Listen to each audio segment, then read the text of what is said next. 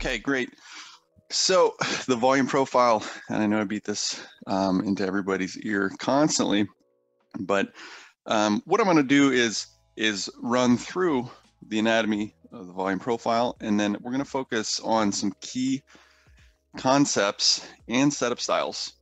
That way it can be immediately applicable, or at least reviewable for application. And I want there to be a takeaway, an immediate takeaway from each of these sections that are run today. So the volume profile is a study utilized to display the number of contracts traded or the volume at the specific price instead of time. Transacted volume signifies that there's an interest at that price level, and the presence of the volume or the lack of volume tells me about that interest specifically. When price moves, as long as volume builds or grows, that shows me that there's interest at the advertised price. Conversely, if volume dwindles, that tells me that there's a lack of interest. Application of this from the trading sense is going to be discussed specifically on a few slides here soon and showing examples of a setup and multiple setups. But it's important to know that if you think of volume as interest, then you'll be able to manage your risk correctly, find areas applicable to for entry, and so what you're seeing here on the right is, and I know that we're all familiar with the image of a volume profile, and is displayed on the y-axis. And so let's talk about a little bit of the glossary here. That way we're all clear on the same level. A high volume node is a peak of volume at the price level. A low volume node is a valley or lack of volume. Point of control is the largest high volume node. It's the price where the most volume upon session occurs. The value area, and this is going to be a very important piece of today's puzzle, is the range encapsulated by 70% of the volume on that session or period. And the value area high is the high point of that value area. Value area low is the low point of that area.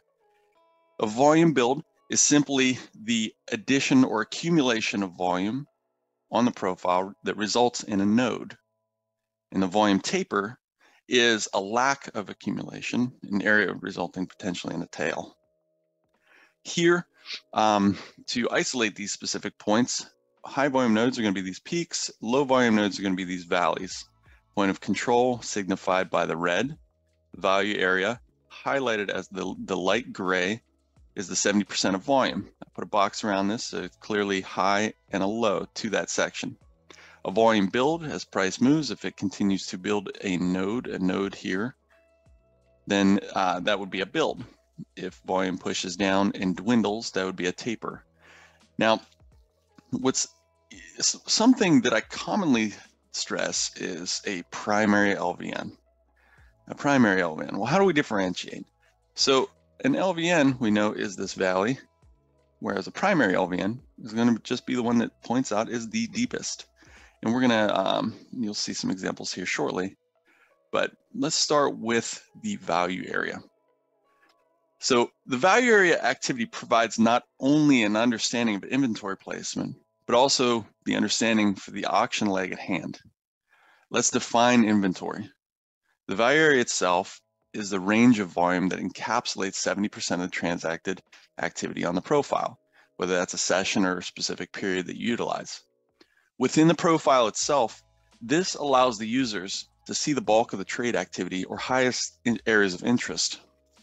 Inventory can be described as the recently transacted volume as it pertains to that session, or if you're encapsulating a multi-session sequence in your overlapping areas of inventory, in order to gauge the positioning for the highest areas of interest. Being that there's no way to know timeframes of the other market participants, utilizing value areas can help you avoid faulty bias. For instance, if price is unable to find interest into prior zones of value, then the current direction at hand is seeking continuation. So if the prior value area was lower than where price is currently at, and price moves towards that value and turns away from it, it is simply rejecting that zone. However, when finding interest back inside a prior value, you can seek the opposite end of the value zone. So if interest is escaping value, it comes back to test and is finding acceptance in a prior value area, then the equal and opposite end of that value area is then a target. In this example here, is specifically shown because we could see these candles push down out and away, and when they return, we traverse value and we oscillate to the other side before settling back in. So when it comes to visualizing value on the fly, building interest back inside a prior value can begin targeting that opposite direction, opposite end of the value. And of course, there's going to be roadblocks along the way with any low volume areas and so forth. But upon a breach into value, biggest thing, keep hammering this away. The auction should be naturally seeking the opposite end. So this is going to help map out opportunity for entry and activity. For instance, if coming back into value, it is not only rejecting away, but it is also back inside of a low volume area, then you can also define your risk against and seek pushing a target to the other end. Value area is very important. We'll be looking at, let's see here, right now, here we go. So utilizing this as a big picture, okay, as far as planning goes. Although the shape and build of prior sessions can be defined as day types, and that information is readily available all across the interwebs, I'm going to be focusing on the application and utilization based upon these builds and how to employ them into a meaningful sequence. The top here is color-coded per session. We can see the RTH session, the Asia session in yellow, and Europe in red. The session upon session becomes a quicker time frame understanding for planning activity. Knowing where the open is with respect to these allows you to have a keen understanding of that auction importance, as well as where to gauge direction. The lower image is the weekly profile. And so that allows you to gauge against the prior week's value. The relationship between value profiles are of particular importance, and we discussed what it means when we re-enter those zones. But in utilizing even the visual of having them for reference, what we're going to do is individually use them as an immediate frame of reference, and then also grouping and stacking them. Stacking of the value simply means as they overlap certain areas, then you can begin to create a synthetic composite, allowing you to see a wider range of balance.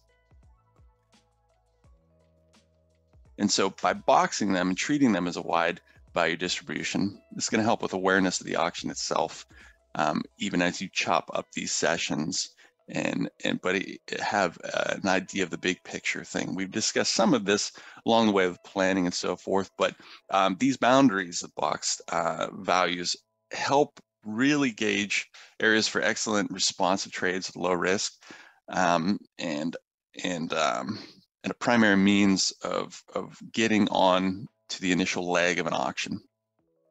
On top of value distributions that occur between sessions or weeks, it's particularly important to discuss the fact that there's a little bit more weight, or I personally put a little bit more weight on the session aspect to the RTH, the prior RTH.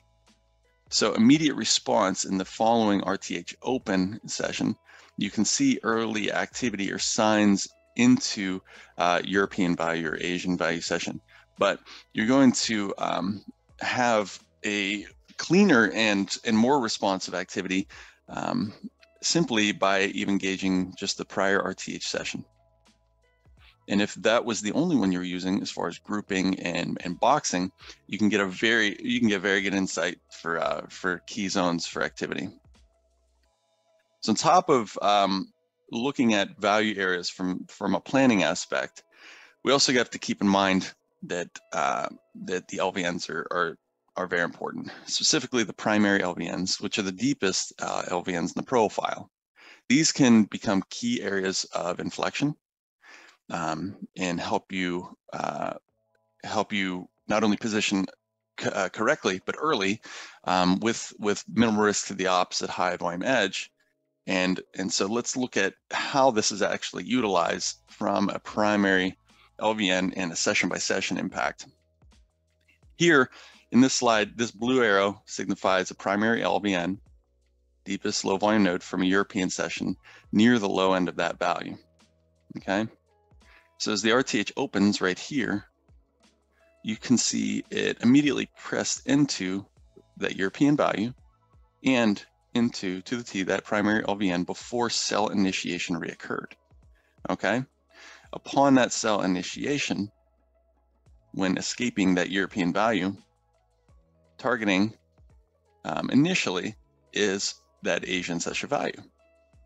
So if we look at this here, we can see how,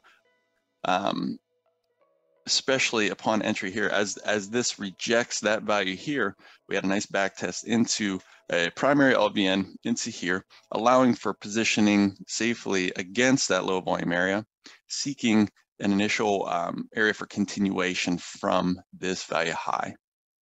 And sometimes what you'll get is just a push through. And if it doesn't stop, here it attempted to at that low volume area or value low area, then you can gauge your sequence of continuation in that manner. In this slide, you can see primary LVNs in the blue arrows, and then prior session value areas in the gray, okay, gray arrows. And so the sequence that exists here is testing prior value, okay, and primary low volume areas met with rejection and initiation from them. So here in this RTH session, what we get towards the end of that session is the formation of this primary LVN in that value. In the Asian session, it really goes nowhere until it pushes into the beginning of the European session, back into this primary LVN with a push away. And again, here before rejecting out of value and creating new value above. So like I said, I do put a bit more weight on the prior RTH session, the primary LVNs of those, with respect to what occurs overnight. When we look at a week profile, there's two main components. Again, the value area and the LVNs, they provide a playground of that auction activity. I like to refer to it as playground because when you map this out for an entire week, there's so much opportunity that exists within those parameters that there's a lot of ways to skin this cat. Responsive natures of these levels, prior week value area, if I project them forward here in the teal, what we can see is where they're either protecting and doing their best to responsibly trade out of that, and then when it finally gives, pressing in and through that value. And once that gives here and it attempts to reject, we see that full traverse of that prior weekly value with the responsive activity at the prior week's value area low. So in the same way that you would use this on a session, the session is just occurring in a fast time frame. We can gauge this or continually look at this at the end of the day, before the market opens the next day. Hey, where are we at with respect to this? This is a roadmap now, and that prior week's value area is going to allow you to set back a little bit. If you're dancing around in the middle, if you're dancing around in a zone that well, I kind of want to wait to get to those areas of higher time frame inflection to gauge your response, even upon leaving this value area beginning this week here, and pressing back in that rejection, it came right back. And where did it fail from? It failed from a primary LVN from the prior week. And that's important. So rather than keeping this whole conglomerate as a composite, just marking this once at the beginning, helping utilize that as part of your playground. Now you have 3 great references for means of trade. You have primary LVN here, you have value area high for continuation, you have value area low for responsive activity. And from those, it's going to grant a wider range of understanding of where we could go and what could happen when we get there. So, volume profile live application. We've talked about the planning phase, and on the current session, we want to know, what about the build? Where is volume accumulating? Where is it becoming active? And how is that related to what I've planned? Entry specifics are going to be volume build or lack, and then the time and sales and DOM. These 2 are going to be covered later today. And as we piggyback on this information from this portion, it'll bring that whole picture together. But we're also going to discuss leg-to-leg profile, how to manually do it, what does it tell you, and how to utilize that as an edge as far as risk management goes. So where's volume adding current session build? So upon a session open, you can see that this is dragging and drawing the volume profile. As that volume is building, it's showing interest upon that push up. And it isn't until it begins to traverse the LVNs and come back into prior areas of interest that it rotates. And so when you get a unidirectional mover, single direction, the price activity is moving, just because it is at a range that is uncomfortably one direction, doesn't necessarily mean it has to turn around. An easy way to gauge the end of a leg is how well does it do as far as getting back under low volume areas. Like look through here when this drags out, because this is building, you get an LVN up here. And so when this pushes up in here, we'll see this traverse the low volume area right here. How well does it do getting back into prior areas of engagement? And so as it's holding and testing LVNs and continuing, that's showing the leg is not finished. Or like I say sometimes, she ain't done. And that's a way to gauge this very cleanly upon the fresh build of a profile in a session. Leg to leg is simply when you have an inflection point or a specific leg of the auction that goes one direction, it changes direction, starting a profile at the beginning of that leg in order to gain an understanding of that new leg of the auction. In this leg up, okay, that volume profile provides, on the way up, provides areas for responsive entry, LVNs to bid against, and see continuation of that move. When it pushes below that LVN here and begins to push, now we can do the same thing on the opposite side. We have LVNs above us in order to step into and lean against to join the primary direction of that leg. So again, as this leg builds underneath of us, as it's building interest above, you can see how it's beginning to, what it does is it holds those LVNs and provides opportunity for continuation. And then as it disrespects the LVNs, pushes back into prior areas of interest, starting a new leg of a profile in order to take those back tests of LVNs. Here we go, back test right here into that LVN that it sliced through, got back into distribution, came back tested that, and we can begin seeking targets from this leg. So prior profile, this is just this is a period of a profile instead of a certain time frame. So this here grants us a target end here into this tail or this low volume area from that first build on the opposite direction of the move. So what about leg to leg profile with trade management?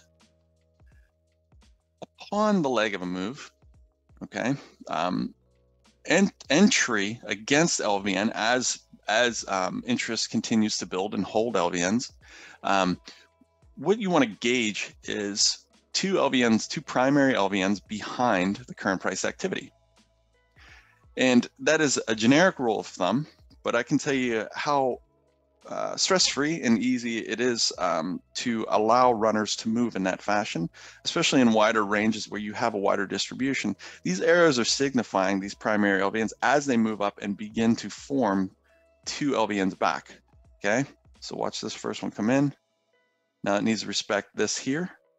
It does at this point.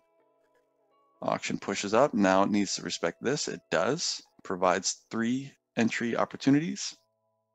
And then here, boom, pushes. And it begins to breach that.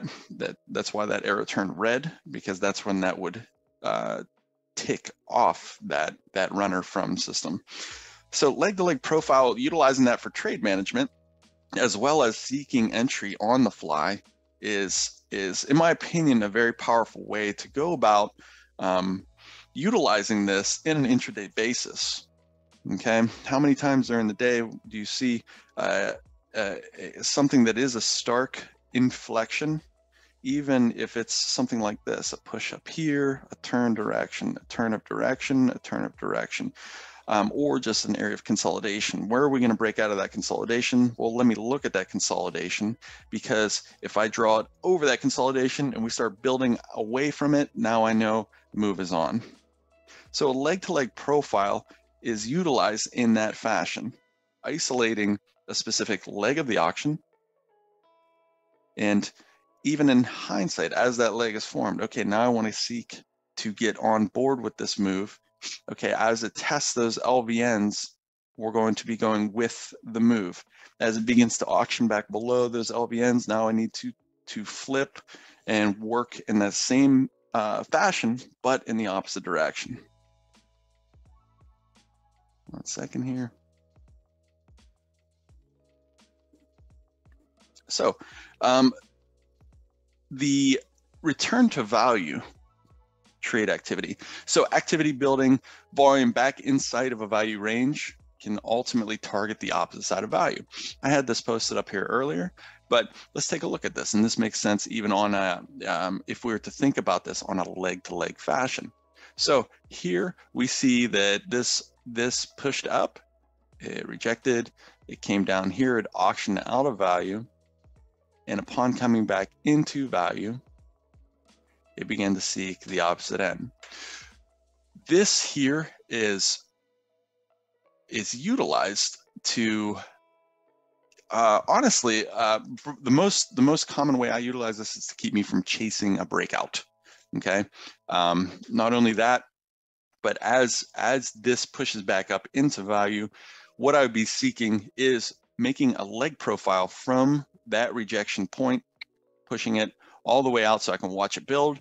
And then as I'm inside of that value, I want to be matching that value area level as close to the nearest primary LVN as possible, utilizing that as a risk zone to enter that trade on a pullback in, and let that move then against the grain of that value until we satisfy that auction leg to the opposite side. Okay, that's a return to value. So escaping value, coming back in, leaning on not only just the value level that you've been keying on it returning inside of, but having the awareness of finding, okay, here's the nearest LVN with this on this leg, and I'll use that as a risk zone in order to allow this auction leg to come to completion to the other end of that auction. Trade idea 2, volume ledge. So we talk about a volume build, and a ledge is just this. You can see how it's flat, it's not tapered, it is simply a ledge. And so a ledge is a sign of temporary exhaustion.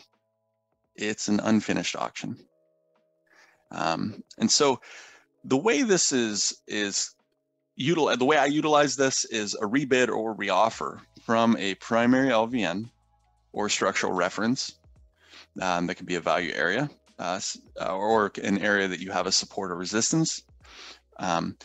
In order to press into the ledge, pop the ledge, and begin to actually transact beyond it and to see how far that auction wants to go. So when that ledge forms, there's time to look at it. Okay, so I would be looking up here at this primary LVN or in that vicinity for exhaustion back up in order to position short and push this ledge. because once that goes, there is one more piece to this puzzle. I just want to let this clear up here. Once this goes, boom. Now that ledge is a line in the sand. I mean, to the tick. That line in the sand is now, hey, if since this was an area of exhaustion and they push through and they've continued this auction, if they get back inside the ledge, then that activity that is going in that direction is now off and is now support to push away in the opposite direction. So a ledge is a sign of temporary exhaustion. You don't just want to squint your eyes and try to find one of these on all your profiles. You want them to stick out in this manner that you're seeing right here, where it's very clear. It's very stark. And so then once that ledge is breached, re-offers from the ledge in this example are appropriate to go in the primary direction of trade, because you know that if it gets back above that ledge, the trade is off. And therefore, in my mind, that is a clean example of minimal risk and also managing risk. This can be traded two ways. First off, I don't ever fade this. If I see this, I'm not a buyer. If I see it on the upside, I'm not selling. The first way to trade this is to allow this to push up in order to position to take it out. And the second way to trade this is upon traversing it back through, changing legs and getting on board with a reversion activity.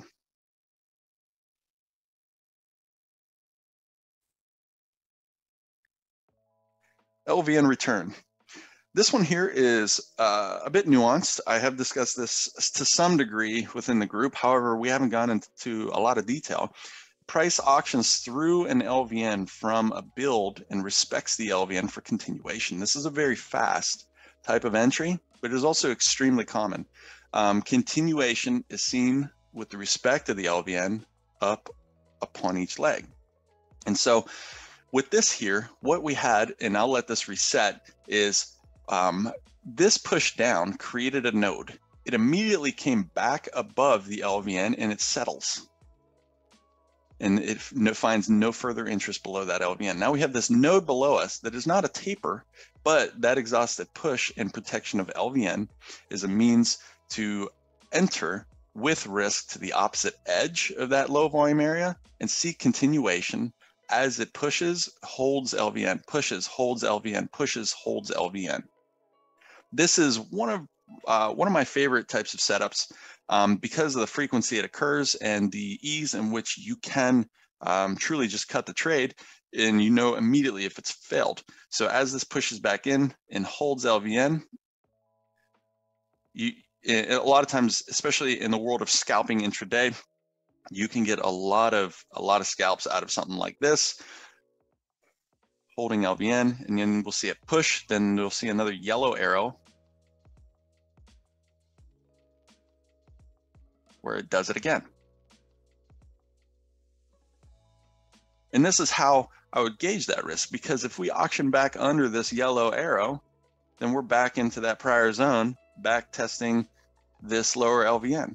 So keying or visually seeing where do we come from, where are we going, how is that auction moving, and how does it relate to the stair-step sequence of the volume building or lacking in itself. That's the LVN return.